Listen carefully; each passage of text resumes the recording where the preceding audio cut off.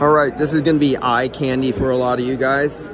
OEM or anything custom that you wanna make, you could make. You could use any year model, any custom dash, old hot rods, you have old Mercedes or old Jaguars, you have old vehicles that never had air conditioning.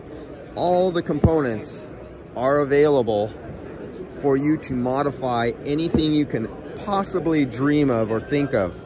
From electric, I mean, check these suckers out. I mean, anything you want to do. It's all available here. You remember your old Yorks and Tecumseh style. Brand new, still made today. Electric water pumps, many, many more electric water pumps.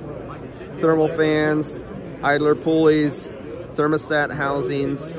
You can modify and make anything you could possibly ever. Check out the electric compressors. And I don't know if they're 48 volt. Let's see what their voltage.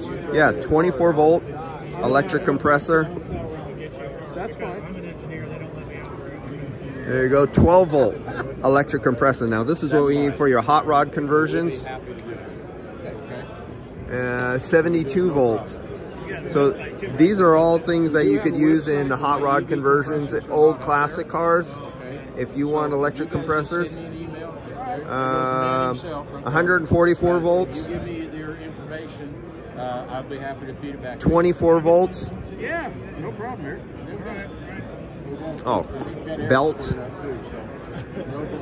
We'll get you what you guys need.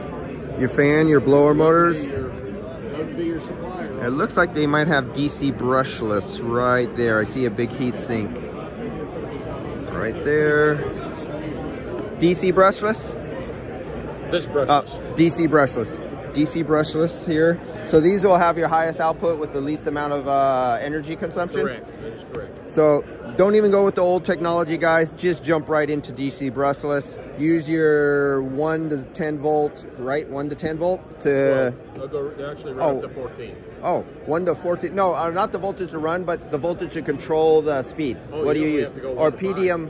Oh, 1 to 5 volt. 1 to 5 volt. Okay. Yep. So, like, you could use your Arduino. You could use a Raspberry Pi to control something like this and just control it. You could write your own code, and you can control all your HVAC. 1 to 5 volts. Yep. That's amazing. Absolutely. And we have a nice heat sink here. So this is not your cheap Grand Auto part. That is for damn sure.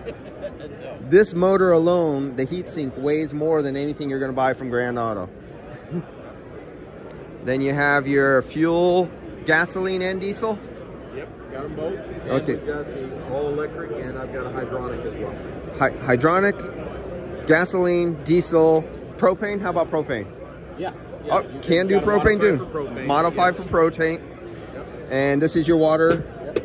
Okay, so that's but we've got these in hydronic for water as well. 24 volt, as you guys can see. Does this have DC brushless in it? Or is this? We can get it DC brushless. It can. It's a brush type. Okay, currently brushed. You can get it in DC brushless. That is correct. And then anything in fitting. Galore, whatever you want to do. And I do recommend you guys use steel, a little more durable than aluminum. If you're in a saltwater environment, never put steel to aluminum if it's going to be exposed. High vibration, use steel. Mild, use aluminum on the mild stuff. Just be careful. And they looks like that's some fancy hose your hot rodder guys will want. Silicone heater hose. Oh, all silicone. Silicone heater hose. California? California. Yeah. You must have seen my tube channel. No, Oh. I remember you from a trade show many years ago. For commercial AC or automotive? Automotive. Oh, okay. All right. Yeah, I got to do commercial too. All right, guys. I'll catch you on the next one. And this is Airworks. Airworks. Solution. Airworks. Everything you know from an AC system and more. The and more part is the important part. Yeah. All right. Airworks. All right.